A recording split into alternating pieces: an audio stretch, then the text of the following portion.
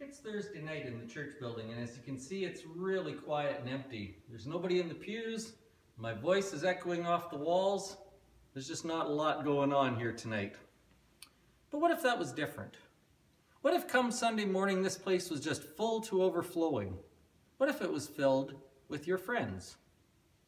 Now, you might be thinking, oh great, he's going to give us another lesson about evangelism. And you probably don't want another one of those, right? You've heard all that stuff before. Well, I am going to talk about sharing your faith with other people this weekend, but I'm not going to give you a typical evangelism sermon. We started a new series this past week. The series was called I Meant to Do That. And the idea is simple.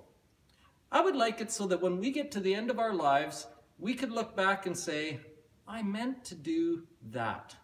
I did what was important. I took advantage of my opportunities. I did what God wanted me to do.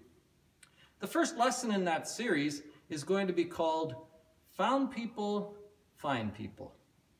And it's a different way to look at evangelism because I'm not going to give you a strategy. I'm going to give you something else. I'm going to give you a starting point.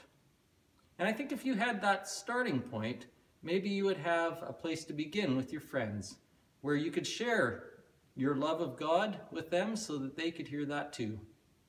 This Sunday is Easter Sunday. It's a good time to start thinking about what you've been given and what you have to share. See you Sunday morning.